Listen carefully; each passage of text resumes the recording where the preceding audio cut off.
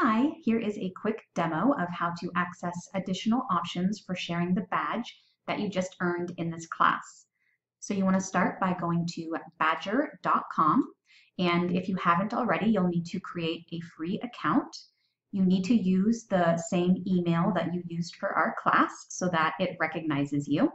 And after you create your account and log in, you will be dropped onto the issuers page, and you need to go in the upper right hand corner and click backpack.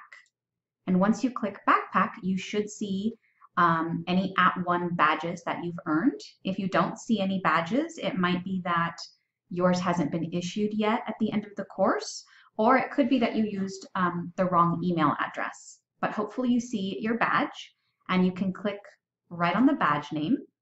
This will bring up additional options for sharing, downloading, printing, and viewing a public version of your badge.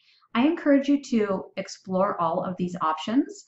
For example, if you click share, you can actually get a link to your badge that you can give to somebody. And if I copy this link, I'll show you what it looks like if I were to send this to somebody. They would receive the link, and when they opened it up, they would see the badge name, my email address, all of the information about the badge, which I think is pretty helpful.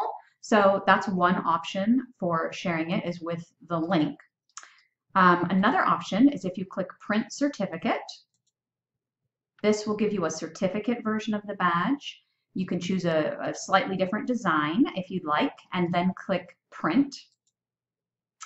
And on my computer, I'm going to right click and select print. You could also do Control P, and that will generate, you could print it obviously to your printer, but it also will give you an option to save this as a PDF. And that's what I like to do. And I like to do my PDF in landscape rather than portrait, and maybe color rather than black and white. You can play with your settings, and then you click save, and that will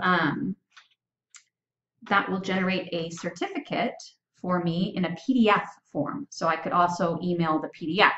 So what I'd like to do in the past is to go ahead and send the link as well as an attached PDF certificate version to anyone who wants to know that I completed the course.